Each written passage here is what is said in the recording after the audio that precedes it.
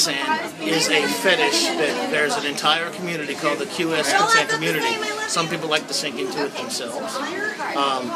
They're weird. So just say that. Others of us are of it, always all of our lives we love seeing damsels in distress, like in bondage and things like that. We'll also would like to see lovely ladies step into and slowly sink into quicksand. Believe it or not. It exists. I'm not making it up. I would make it up because I am that much of an a-hole, but it's really true in this case. And I know it's weird. Not as bad as like people who blow their noses a fetish, but it is up there. And is that a fetish? I'm just kidding there. Anything